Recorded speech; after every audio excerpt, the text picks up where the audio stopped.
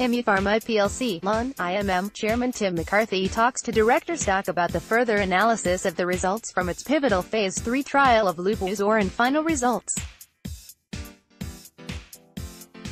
Tim talks us through the key takeaway highlights from the statement, explains the positive data that has emerged from further analysis, why predictive biomarkers important, updates us on the currently ongoing extension trial, and tells us what the next steps are for the company.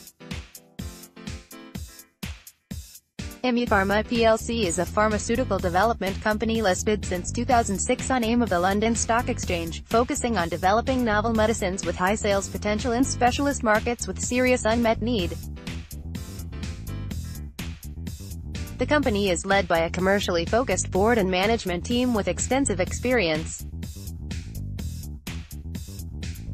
There are an estimated 5 million people globally suffering from lupus, with approximately 1.5 million patients in the US, Europe and Japan. Source: Lupus Foundation of America.